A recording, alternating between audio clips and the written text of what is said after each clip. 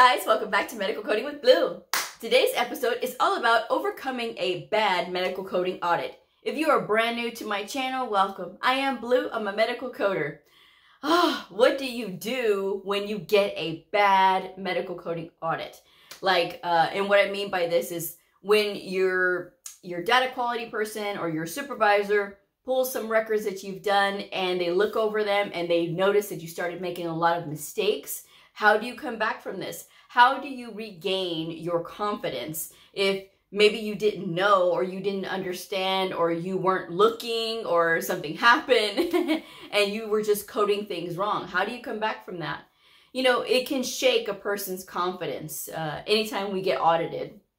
Even for us veteran medical coders, I've seen it happen where like somebody will get a really bad audit and they'll think, oh my gosh, do I even know what I'm doing? What happened here? It's all about stopping and reassessing where you're at. Sometimes when you're getting audited and they're telling you that you made errors, they're not true errors because maybe the auditor needs to be educated. And that is where you come in with your appropriate resources and you show them how you got to that answer. So just know that it is not personal. Audits happen every month or every quarter for some people. And because they do, you're gonna find things. The more records that you code, obviously, the more you run a potential of making a mistake. Now, mistakes that are like human mistakes, right? Like something you just didn't see, or you're going through the records and you just didn't happen to catch that one thing in there. It does happen. However, careless errors or errors that you're just sort of pushing it through, or perhaps the provider has already selected the codes and you're thinking that it's okay to just go ahead and push those codes through. No, you have to make sure that what they documented matches up with the code selection, right? And if it doesn't, then you need to adjust the codes according to the documentation, right? That's what you want to make sure of. When you're doing that, then you're effectively looking over everything and making sure, or giving a query when it is necessary. But when you start to get kind of like complacent and, well, the provider already selected it, I gotta hurry up because maybe I was doing something I wasn't supposed to be doing. Come on, guys. We know.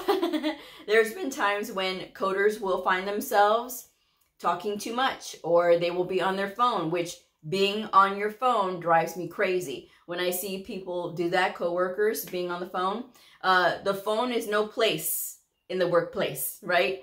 Because they are paying you to be there for 8 hours or 10 hours, however long your shift is. And they are paying you to be there to work, not to be on Facebook or Instagram or wherever you are going on when you're on the phone. Not to be text messaging either. You have to be able to concentrate on what you're doing. There's not to say that you don't need a break, because obviously you do, but phone usage and talking should be limited to your break times. A lot of times coders can get caught up in the chit chat through the day. So it really all depends on what you're doing, and you want to make sure that at the end of the day, your devotion of attention is going to be to those records and for those providers, because ultimately they are the ones that deserve your most closest attention, okay? And that's going to keep you from making mistakes and errors that you wouldn't otherwise have made, right? So if you're sitting there and you're concentrating, it's a lot easier to be able to catch the little things. Now, your auditor may not always be correct. Now, you'll see that from time to time where an auditor will mark you wrong, and then you'll be able to say, okay, it's actually this way, and you can explain it by showing a valid resource, not just that, oh, you're picking on me and, you know, I know you have it out for me, so I disagree with you, but not showing why, right? You can't do that. You have to be on your A game, because these auditors have been around. Hopefully they've had lots of experience that they know how to do these properly. Not all auditors know how to audit properly. I will say that. I've had experience with quite a few, but that's another story for another time. When you are getting audited, though, you have to take it seriously, but not let it shake you. These are learning experiences. To be audited and to find errors and things that you did not know, this is a learning experience. It's not personal. You know, the auditors tend to take a lot of abuse as well. You know, they're telling people all day long that you're wrong, you're wrong, you're wrong. And there's going to be some people that will take this personally and say, oh, well, the auditor has it out for me. When in actuality, the auditor is trying to help you to get better and to be sharper. And sometimes the auditors, they can get lazy too, and they can just sort of push things through. And so that person has a sort of like a sense of security when actually they've been getting things wrong. So it really all depends on the caliber of the auditor as well. The caliber of the auditor has to be high, and it's not always the case because everybody's experience level is going to be different. And sometimes people get very hard-headed, especially when it comes to getting those audits, whether it is the coder or whether it is the auditor themselves. There are going to be like some hard-headedness in there, and that can stop people from learning. But the important thing is when you get an error, don't take it personally. Just try to find if you were actually correct. Get your information together and show it. You can't use message boards. A lot of times people will say, well, I found it on this message board for this association or that association.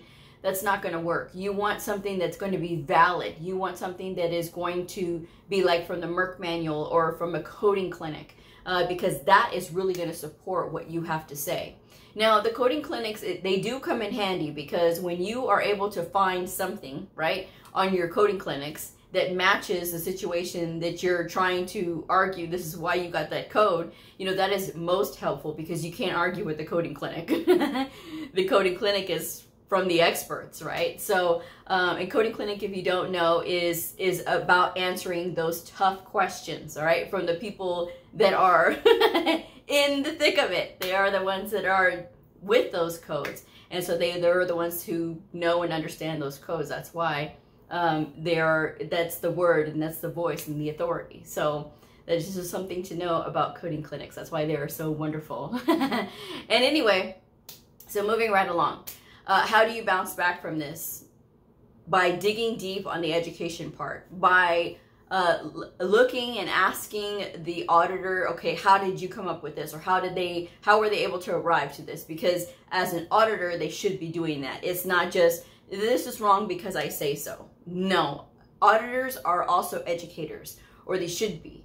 And they should be educating the coding staff, okay, well, here's why I got this. According to this guideline, according to this coding clinic, this is how I got to this. So that way you can learn so you don't keep making the same mistake. And whatever you do, don't keep doing the same thing just because you don't want to be wrong, or just because you don't want to be told by a certain person that you're wrong. There's going to be times when you're going to be wrong. I mean, we as coders, we have those moments where, yeah, you're wrong. Or I didn't know that, or something happened, right? So you have to make sure that you're putting yourself out of that whole, you know, I'm not going to listen to anybody else. You have to be able to listen. No matter your personal feelings towards your auditor, no matter your personal feelings towards the situation, you have to be able to put that aside in order to grow and learn. Now, there's been quite a few times when I've had to tell auditors, this is how I got to this answer, this scenario. And even with evidence, I've gotten, no, you're wrong, because the auditor didn't want to be wrong. So in those instances, you have to escalate it. You have to go to the next option that you have. And when you are getting audited, they usually explain this in the auditing process, okay? If you don't agree with me and we can't come to a consensus, then we push it on to the next level, right? Which is the supervisor above your supervisor or above that auditor. So that is usually how those things work. It's different at every place, so be sure to ask. But when you do have something like that, then if you've done your homework and you truly believe that you have the right answer because of whatever you're presenting that is from a legitimate resource, then hopefully the cards will fall where they should, okay? But when you are going back after and you are getting back into the coding again, you need to start just focusing on the coding. It doesn't matter what happened on your previous audit, and don't think that you're going to get fired just because you have one bad audit. If you have one bad audit, it just means that you need to pay a little bit more attention, or that you need to study a little bit more on whatever it is that got you. For some people, it's like injury coding. They're like, I don't understand how this injury coding works and how this and how that. And so they know that after an audit, a bad audit, that they need to study a little bit more on injury coding. And that is something that can be focused, because the better you get at a particular subject, especially one that is troubling you, the more confident that you will get in time. You know, back in the day when I had started with my new supervisor, and I was coming from a supervisor that was not kind at all. She was not very nice. And when she was auditing me, it was always an argument. It always turned into that, right? It always turned into, well, no, this is right, or, you know, I'm right. And that's the way she was. She was very much, I'm right. And so we had to call in the chief quite a few times to break the argument, because, you know, a lot of times she just kept her blinders on and didn't want to see past the evidence that I had for her.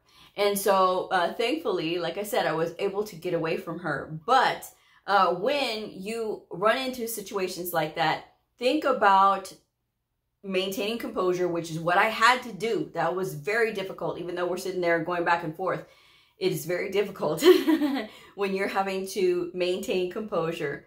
But when the audit is complete and you have your final numbers and everything, like what your accuracy was and what your productivity was for that month, you have to be able to compartmentalize and say, okay, I did good or I did bad on this one. And just because you do good on 1 month of an audit, don't get cocky. You still have to be able to maintain that sharpness, okay? But whatever happened in that previous month, you need to let it go. Once you complete the audit and the audit process is over, let it go and move on to the next month. Because if you stay stuck in the hamster wheel in your head, right? And you think, you know, oh, I'm doing this wrong, I'm doing this wrong. It's going to snowball into the next month. And guess what? You're going to end up making the same mistakes again. So because you're trying to compartmentalize, you're going to be able to close the book on that previous audit and move on. It's about saying, okay, I had a stutter step and now I'm going to do really good this month. And if I'm stuck or if I need help, I'm going to talk and I'm going to open my mouth. I'm going to reach out. I'm going to try to figure this out, because pride gets in the way a lot of times too from overcoming a bad audit. Sometimes coders will get it in their head. No, I know what I'm doing and I don't want to ask anybody for help because I don't want everybody to think I don't know what I'm doing. Guess what? I'm going to let you in on a secret. Everybody feels like that. Everybody feels like they don't know what they're doing. And if they tell you, oh no, I don't feel that way, they're lying. Because of the simple fact that these rules change a lot and there's so much. And again, we have to know what doctors know while never having gone to medical school. You think those things don't change? Think about that, you know? So don't be so prideful, but don't be where you're not doing your own research. You have to be able to do your research. And after you've done your research, if you still can't figure out whatever it is that you got wrong a lot on your audits, then you need to reach out to whoever it is that you're supposed to contact if you don't understand something at your workplace. Sometimes it is the coding educators. They have some of those on staff. Sometimes it is your supervisor. Again, if you don't want to go to your supervisor, if you don't want to go to anybody in your facility, reach out to somebody in your association, whoever you are credentialed through. A lot of times there are mentors out there that are willing to give their help to veteran coders, to new coders, to any coder, right? Somebody that needs help. There's a lot of people that are willing to volunteer their time to help. So if you are doing that, reach out to somebody. And if you need tutoring, there's a lot of tutors on LinkedIn, and I'm a tutor myself. My rates are in the description box below. And sometimes that's what you need when you are running into issues with audits. But just know that it is not personal. When you are getting these audits and the auditor's telling you that you're doing wrong, you have to say, okay, let me find out why. Let me figure this out. Because it is going to be about learning. And you can't always try to blame the auditor. Oh, it's the auditor. Sometimes, yes. In some instances, it can be very personal, where you know it is a little bit of the auditor, but that's not always the case, and that's hopefully going to be in a very small percentage of cases. So you really have to make sure that you're putting your own feelings about that person aside that's telling you that you're doing wrong. Put that aside and think of, okay, they're trying to help me. They're trying to help me with this. Don't give them something to go on if you think that it is personal. All right? So always think of that. Do your best, whatever you do. Just do your best, and that's all you can do. And at the end of the day, when you've closed the book on the previous month, and you're in that month and it's coming time for an audit again, don't get nervous and don't start to mess up, because a lot of times it's just going to be like your nerves again. And if you get like that, then you're going to self-sabotage yourself. If that is a word, self-sabotage yourself. You're going to self-sabotage because of the simple fact that you're going to have it in your head that you're going to get it wrong. Don't think like that. Start to make sure that you pay attention to those details. I'll tell you guys a story. So I happened to be coding, right? It was this one record that I did get an error on. So this was way in the beginning when I very first started with ortho, and I was seeing that they were doing a lot of injections. What I didn't see was that a lot of times they were saying that they were injecting into the subacromial, right, which is the major joint, right? So it's a large joint in the shoulder, right? But there's also the AC, the acromoclavicular, if I said it right, the AC joint. AC joint is considered a medium-sized joint. So the code changes. So if you are doing a subacromial injection, it's 20610, right? For that joint aspiration or arthrocentesis into a major joint. When you're going into the AC joint, that's a medium joint, right? And so I had selected 20610. Well, that record got caught on an audit, and the auditor was like, it's actually in the AC joint, so that's a medium-sized joint. I was like, oh, I didn't know that. So it is a part of knowing your anatomy as well. And I learned that day how important it was to review the whole body section, whatever body section that you're coding for. And so for me, knowing musculoskeletal system was imperative and crucial to learn. So I learned like that. And my boss has said, even my boss now, she has said, Blue, I like that I tell you if you do something, there's an error or whatever that we agree on, and you never do it again. That's the goal of being in the audit process, is that you don't keep continuing to make the same mistakes. So that is something to think about. But again, knowing the details of anatomy was going to be very particular for me, because selecting these codes and these proper procedures according to the body part was going to be really critical. So that is why I make it my mission now, anytime I start at a new clinic, that I learn everything that I can about that disease process, about that body part or whatever it is. You know, when you're talking about the musculoskeletal system, is a lot. And again, you know, just knowing those little detail things. And the fact that she happened to catch that was like, wow, because of the simple fact that I didn't see it. You know, I saw an injection into the shoulder. That's all I saw. And I didn't see the fact that it was into the AC joint. So, oh, the stories I could tell you guys about audits. But the things that you learn, you learn a lot. And again, when you are having to overcome this, it is a mental game too. You have to be able to tell yourself, I can do this. I am a good coder. I am a detailed coder. But you have to set yourself up for success, and getting educated is a huge part of it. Studying whatever you have to so that you don't continue to make the same mistakes again and again. But having that valid proof in order to back up any arguments that you have.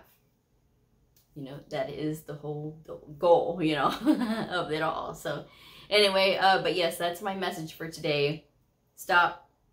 Realize that it's not personal. Move on from a bad audit, whatever you do, and learn from the experience. That is the takeaway. You have to learn, because if you always think that it's personal, or if you never take advantage of an audit to be able to see, am I really gathering the whole scope of what is actually happening? If you never fully engage in that process, you're losing out. You're going to lose out. So accept it. And yes, you're going to be told that you're wrong, but you have to be able to defend yourself. If you know that you've used a guideline or something to get to that particular answer, you know, and you can't back down either. That's one closing out word that I will say is a lot of times people don't want to, or they think that they can't argue back with the auditor because they'll say, oh, well, the auditor said it was wrong. Auditor's not always correct either. Okay, so make sure that you understand how and why they got to what they got to if it is different from your answer. You never know, you may just be saving yourself, okay? But always be professional at all times, whatever you do, because as things get passionate in this field, you still have to be able to maintain decorum, and that is very key, especially when you're trying to get your point across. And that's all I'm going to say. So I'm going to wrap this one up. Thank you guys so much for joining me, and I hope that you'll join me tomorrow. Please hit the like button, subscribe, and if you haven't already, share this if it helped you, and I will see y'all on the next episode. Bye!